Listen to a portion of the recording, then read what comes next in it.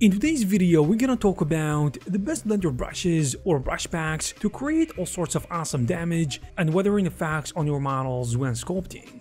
Whether you want to add scratches, dents, cracks, or any other kind of wear and tear, these brushes will help you take your sculpts to the next level, I think. First, we have a collection called Simply Damage Brushes, which offers 57 unique sculpting brushes that come with their own custom settings and convenient preview to get you started.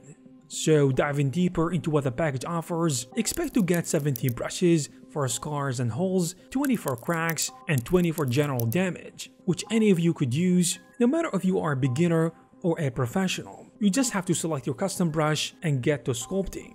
In addition, each brush comes with custom textures, settings, and thumbnails, which are all properly and conveniently configured for Blender. And to top it off, as usual, it is simple to use, so all you have to do is to import it, and you can find these brushes in the Draw Brushes tab. And from there, think of them as just the regular brushes inside Blender. Just select your brush, adjust the settings, and you are ready to go. Moving on, damage can be different for different materials.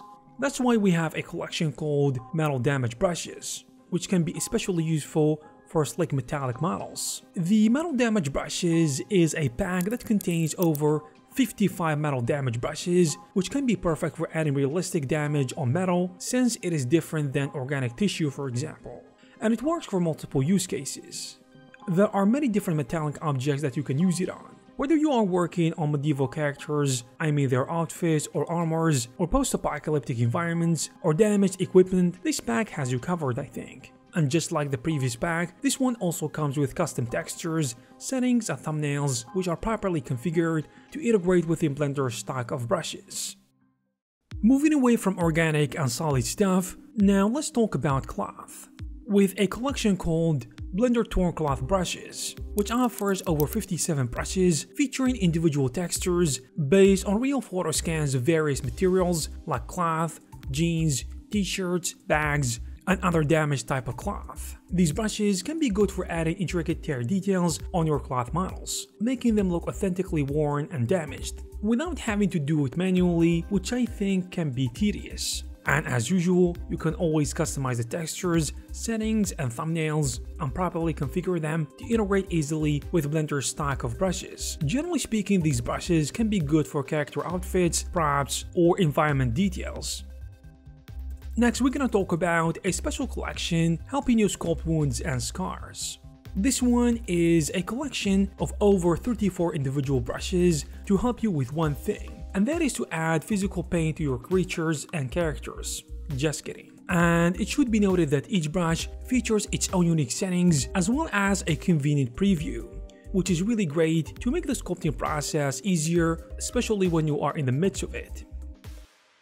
Moving on to something a bit more general, we have Damage Maker, which is a large set of brushes made for the purpose of creating damage effects on various scenes like metal, stone, skin, and other materials. And when I tell you the package is large, I mean it, because it has a whopping 240 Blender brushes utilizing 60 different alphas in multiple variations, which can speed up your workflow. The provided alphas are versatile and compatible with Blender and other 3D applications that support alphas as well, like ZBrush for example. And to make it even better, they come in high resolution and they are available in both PSD and JPEG and JPG formats, giving you the option to choose, which is pretty nice to have. This pack also includes a PDF tutorial made specifically for Blender, as well as an index of all the brushes for easy selection, which is a set of brushes made for sculpting rust, damage, bumps, roughness, and aging effects on various surfaces. This pack offers 300 Blender brushes utilizing 75 alphas in multiple variations to simplify your workflow. So whether you are detailing armors, weapons, machines, damaged iron, or even rotten wood, this pack I think covers all you need for achieving those worn and weathering effects. And just like the previous pack, which was made by the same creator, the 75 alphas are of high resolution and available in PSD and JPEG formats, which can be used for other software as well. Now let's move on to something a little painful with this collection called Simply wounds, and scars, which I think is a must-have for any sculptor or 3D character creator because it can make your life much more easier. For example, and mainly, you can use it to add skin damage on any character you want, whether it be human, animal, you name it.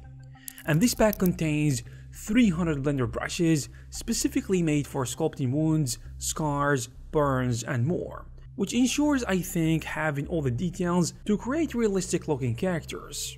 And it also comes with 60 high resolution alphas, and these brushes can definitely improve your workflow, especially with the multiple brush variations that can help you achieve your desired results. And last but not least, we have Deform and Decay Maker, which I think is a fantastic collection that can help you shape deformations and decay on lots of things. And it works for all sorts of stuff like fruit, armor, and soft stuff like cushions and sport balls, or even skin.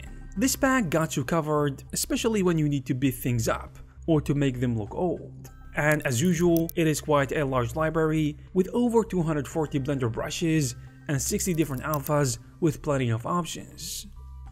And there you have it, guys. If you are interested in this collection of brushes in Blender, you will find all the necessary links in the description.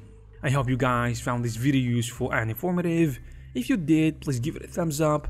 You can also check some of our previous videos. Thank you very much for watching, and I will see you in the next one.